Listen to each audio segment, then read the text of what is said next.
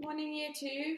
Today we're going to be looking at pictograms again. We're going to be interpreting a pictogram which has a key of 5, and then later on you're going to do it with 10 as well.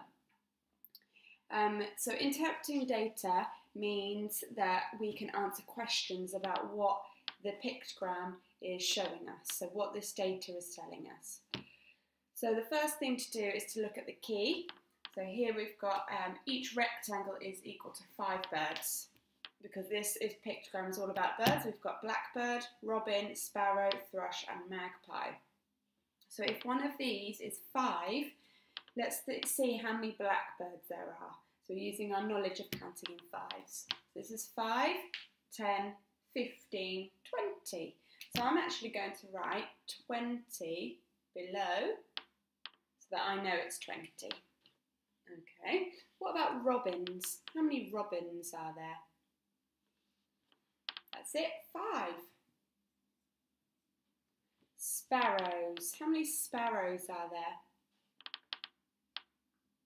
Fantastic, 15. What about a thrush? How many thrush birds are there? That's it, 0. And lastly, how many magpies?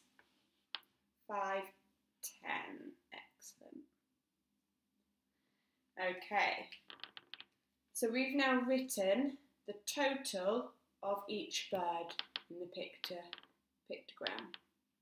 Okay, so let's interpret this data. Let's see if we can answer questions about what this pictogram is showing us.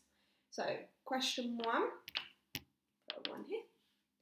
We're just doing this verbally, you're not writing it down. In a minute you're going to be writing a question down in your book.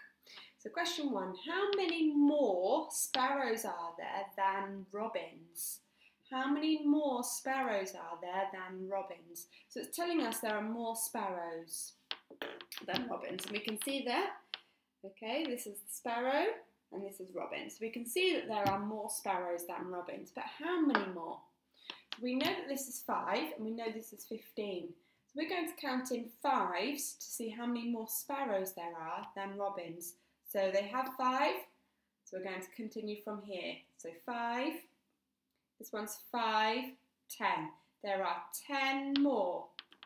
The difference between 15 and 5 is 10. So we can write that as a math story. The difference between 15 and 5, so 15 take away 5 equals 10. There are 10 more sparrows than there are robins. Okay, question 2. What is the total number of birds? The total number of birds altogether they're talking about. Total number of birds altogether. So we've got 20 here, 5, 15, 0 and 10. How are we going to count how many birds there are altogether? So what I would do is I would use this space here to add these digits together. So we've got 20, add 10. Maybe I don't need to write that down. What's 20 add 10 more? 20 add 10 is 30. So 2 and 1 is 3. So 20 add 10 equals 30. So that equals 30.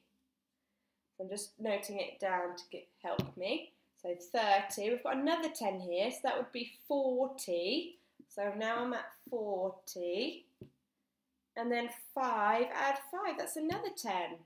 So that's, what's 40 add 10 more? 40, 50. So that equals 50. 20 add 10 is 30. Add another 10, 40. 5 add 5 is 10, so that would be 50. So the answer, I'll put it underneath, equals 50.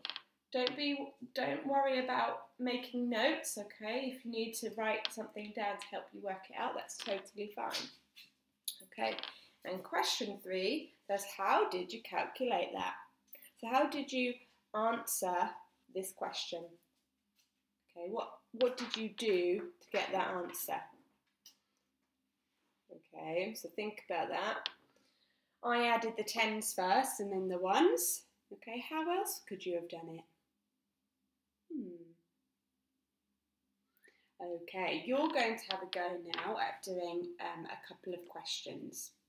Okay, remember it's important to look at the key first and then use that to count either in fives or tens.